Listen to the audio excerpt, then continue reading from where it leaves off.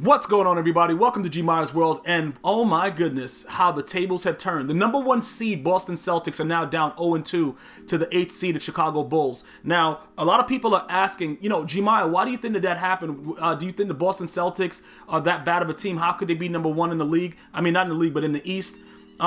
It's a very, very simple answer to that. I'm not going to say that Isaiah Thomas's sister is completely to blame because he's played well, but that has affected him tremendously.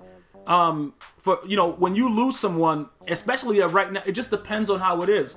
This is not a one-game thing in football like with Brett Favre when he played for his dad when he died and stuff like that. This is a series, so I do think that the Celtics can turn it around.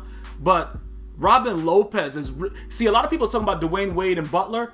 My eyes, it's all about Lopez. Lopez is... Yo, that dude is balling right now. And I'm telling you that, listen, if the Bulls are able to meet the Cavaliers, I still take the Cavaliers to win, but it's not going to be easy because they match up better against the Cavs than any other team in the East. The Bulls, in my opinion. Even with people like, yo, the Wizards, I'm not really worried about all that stuff. I'm telling you right now, the way the Bulls are playing right now, and you got the veteran leadership, you got Wade. I know he's old. I know he just doinked a dunk the other day, but he knows how to win games in this situation. And Isaiah Thomas's situation is extremely, extremely important to the outcome of the series. And I want people to understand that. Do I think they have a shot to win? No, the Boston Celtics are done. They're not going to win this series. It's going to be a #8 seed moving on. It's plain and simple. But I don't want people to misconstrue what I'm trying to explain.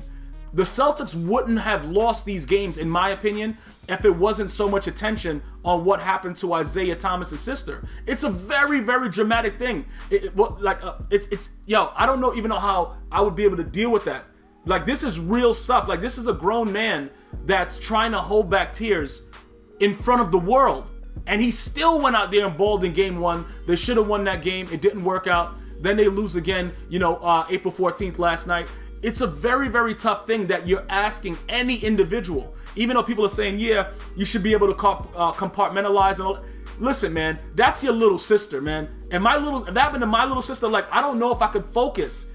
I don't know if I could play the game. I don't even know if I would want to be anywhere near a basketball. I would just want to be anywhere else other than that. Go to that scene. Some people, oh, I could play through it. It depends on how close you are. You know what I'm saying? Obviously, according to sources, he was close with his sister. That's a huge loss, man. And now he's going to go back to be with his family as of today, Wednesday, April 19, 2017. So we don't even know what's going to happen for Game 3. Isaiah Thomas doesn't play. It's completely over. When he does play, okay, it gives them a shot to win. But the Celtics, I'm going to tell you this right now. I do see them losing to the Bulls.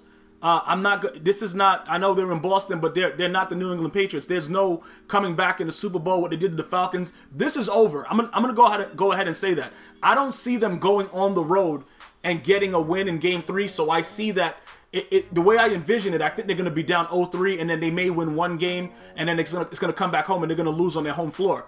That's just the way that I see it. If they were supposed to win the game. But this is it's a delicate situation. Because you can't want this man to come out and play the way that he was playing before with that type of loss. At the end of the day, we're all human beings.